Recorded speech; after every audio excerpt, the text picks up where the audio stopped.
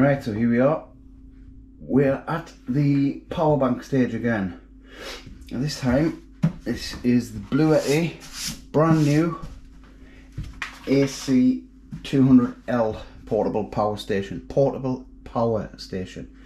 And it has got some power as well. 2,400 watts of output. This is going to power virtually anything you can imagine in a like a motorhome campervan, which luckily I've got a campervan. I used this at the weekend. Excellent, really excellent piece of kit. So when you get that, you get it through in the box. You get with it, I've had all these all unfolded. There's a DC charging cable. DC, so you can use that from your car charger when you're on your journey. There's also an AC charger. There's wires. The AC charger, that's the plug. I'll show you where it plugs in a minute. And this one is the solar panel charger. I don't have the solar panel, but even if I did, the weather is really grim and grey, so it wouldn't really charge it up.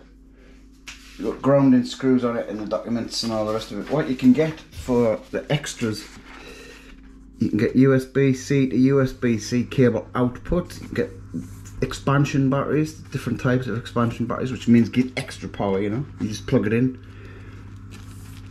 Expansion cables, more power cables, voltage regulators, and the lead acid battery charging cable, which means you can charge it up by connecting it direct to your battery of your car with the crocodile clips.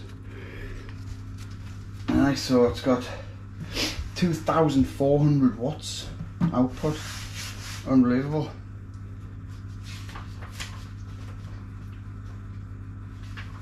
So I'm just reading through all the different bits and bobs. So we'll turn it on. Just one quick press. I've had it charged up. I'll plug it in a minute and show you charging up again though, just to show that it works. DC output. That's for anything with a, you know, the 12 volt, what you would call a cigarette lighter socket to go in there. You've got that 48 volt 8 amp output. I don't know any things I've got with that, but I'm sure it's got a use. Number 11 is USB-C 100 watt. You just push them on. DC power is on there now. USB power and your AC. So that's your AC output here. They're just 3-pin plugs. Upside down.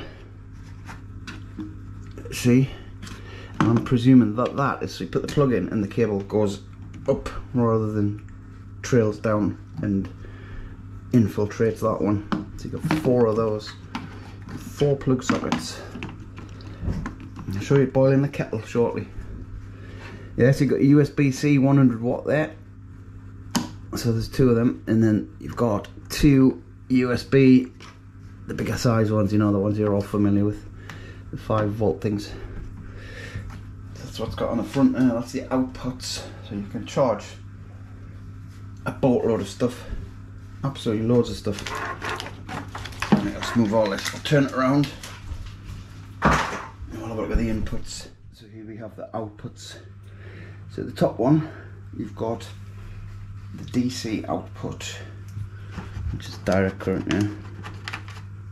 Input. Not output. This is where you get power from. You see, charge it up this way. Oh, that's the AC.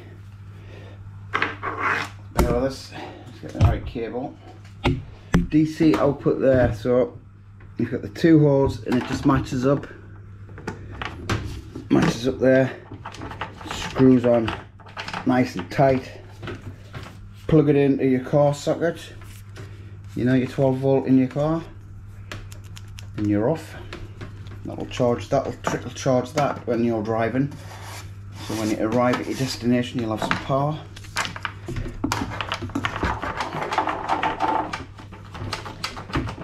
Right, that's that. So it's nice and secure. Now you got the AC. Just fasten that back up there so they don't cross over. AC input is here. This is how you power it from the mains power. So I'll show you that in a minute. Again, that's it. That's 3 pins on that one. So just line them up. Tricky line them up. I can't see really. It's a bit dark.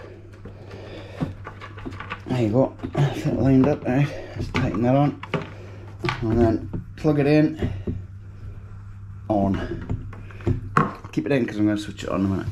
You've got circuit protector there. That's your grounding screw. So you put it, if you want, you can put a screw in there with like an earth wire. Ground it to your van or wherever. Have the van, have it grounded, and then just so you can screw it in when you pitch up. If you want to be double safe. That's for your battery expansion. That's if you want to plug another charger or battery into it. I think you get the plug with the battery when you buy it, the new expansion battery. So yeah, that's the input. So you got the 12 volt DC and the AC240 for this country. That's your input. So let's have it switched on and tell you about how long it takes to charge up.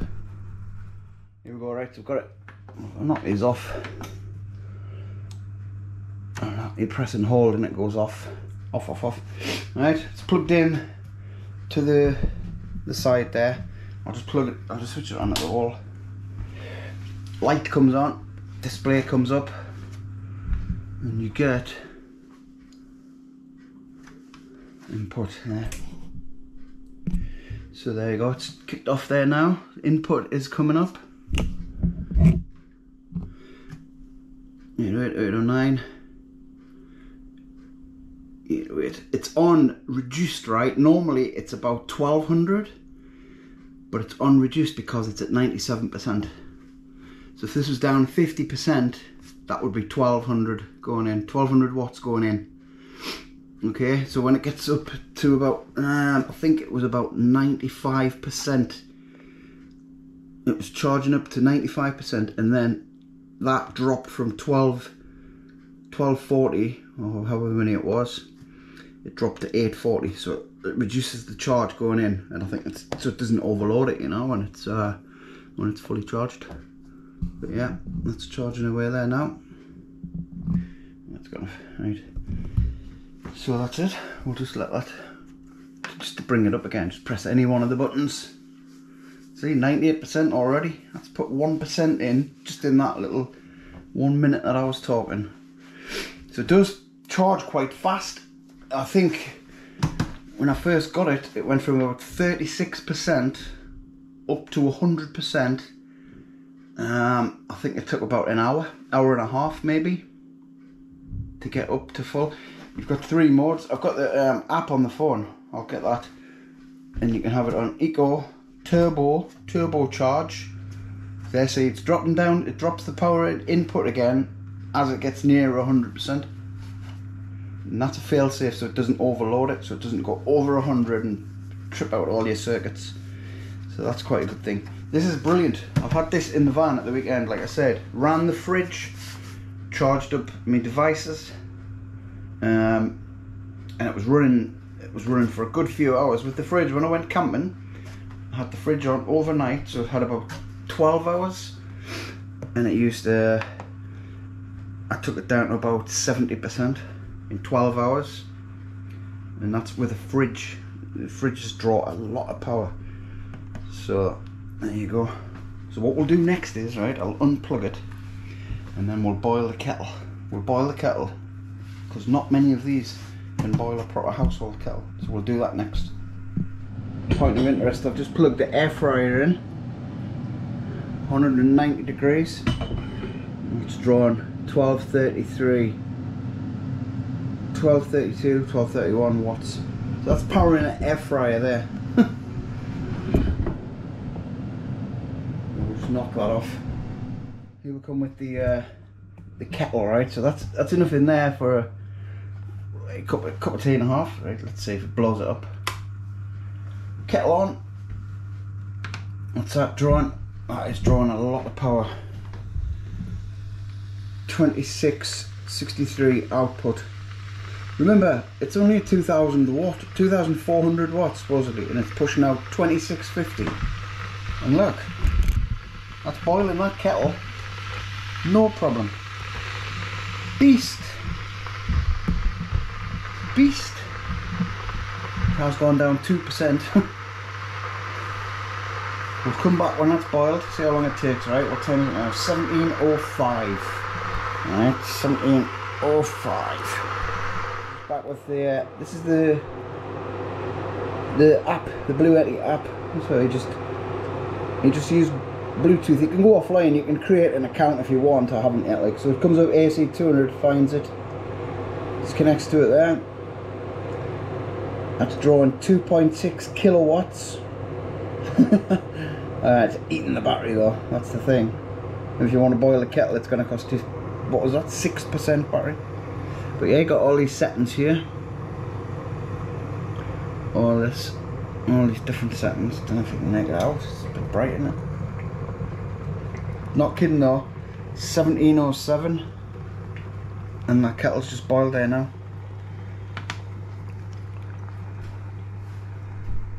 Alright, so there you go. Boiled the kettle. Don't think I was happy about it, but it did it. Loads of different settings on there. As you can see, the kettle eats the battery life, but you could have a hairdryer in there, anything really, whatever you want.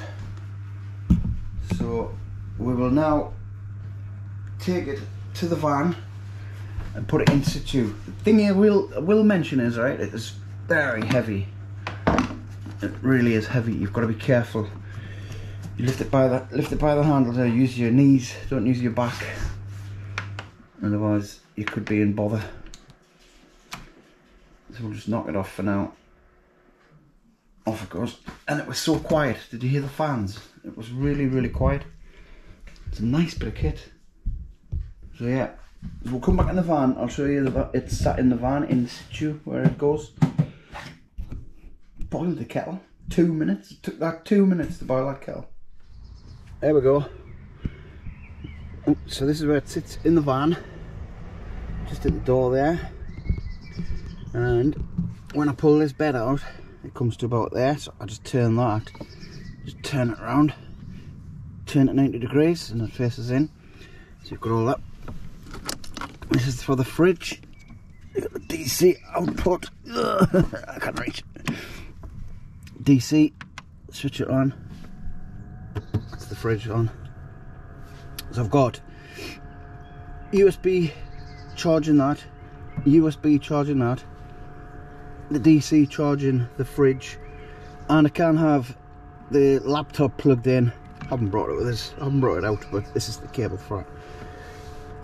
So it's handy for filming, for charging up. I use this grip for the GoPro. It's got the C charger there, so I can charge that up. Charge all your batteries, your film and stuff. You can basically do it like as you're on the go. Plug everything in, just make sure it's all secured down, and you can charge everything. That's drawing 61 watts, 60 watts, and that's powering that Samsung pad, the phone, charging it, and the fridge. The fridge is what draws all the power. 67 watts it was drawn there now. 65. It's fluctuating. It's probably just the way it is. But yeah, good like. My mate Rob will love us for saying that. It's good like. I've got another USB there, which is for my watch. But you know, you can only use 2 USBs. But how much stuff do you need to charge them? So that's it. That's where it sits in the van. Very neat. Just sits in the corner there, so it's not too big. I mean, if you've got a T6 or a bigger one, you know, that's not going to take up that much room. Also, it's very handy to put your stuff on, like if you're lying in bed, if you just have the single, or even with the double out, you can use it as like a little worktop. Just don't have any drinks on it, yeah, because you'll spill them and that'll be a disaster. So that's my thoughts on this Bluetti. I've been using it for a while now. I've used it on a couple of trips away, and I must say it's a beast. It's just unbelievable. Only negative thing I can say is how heavy it is, but I mean that's because it's so big and powerful. There's another negative. It's like hard to plug them in. It's hard to get them plugged in. This is in the way. I don't know if I'm doing something wrong, but you can't push the plug all the way in. So Bluetti might want to look into that. I don't know if I'm doing something wrong, but I could not get the plug in properly there, so that's a bit of a downer. I'm sure it fits, probably just me. That one's in okay. See, that's charging up. That's got power. It was completely dead. So there you go, Bluetti AC200L, 2,400 watts of van power. Great for your little camper van, or if you go on a site when you're in a big tent with a family and you want all the kids charging their laptops and all the games and all the rest of it. Phones is a favourite for charging. I mean, you can plug in 2 plugs there, you know, the ones that take the USB socket, so you can't charge more than 2 USB things. You can actually charge 6, and the C-type ones are more common now, so same thing. So yeah, it's good. I like it. I do like it. Now, it might not be the cheapest, but I think in the long run it can save you a few quid. That I was thinking about getting a leisure battery in here, leisure battery underneath there with all the wires coming out, and like a control box at the back here. 1100 quid quoted. I was like, oh my god. So this does away with that for now, like. And like I say, I've got the DC charger there. That'll just reach through there, through the gap, and I can plug it in as I drive. So I can charge it up via the van with this cable here. That's really handy. I used to do that with the other one. So there you go, Bluetti. Any questions, feel free to ask. Links will all be in the description. I'm not technically minded, so I can't give all the watts and voltages and outputs and all this power. It's all in the manual, and it's all online as well, really. This will be released the 13th. I think I'm releasing this video on the 13th, so it should be out. If you want to go and have a look at it, check it out. If you're into this sort of thing, campervan, RV, anything like that, absolutely amazing bit of kit. I'll be using this a lot. You watch my other van channel, well, this video will be on the van channel, but you watch, I'll be using this a lot after this, because this is very, very handy. Alright, thanks for watching. Don't forget, it all helps, or up to you. Even that helps the algorithm.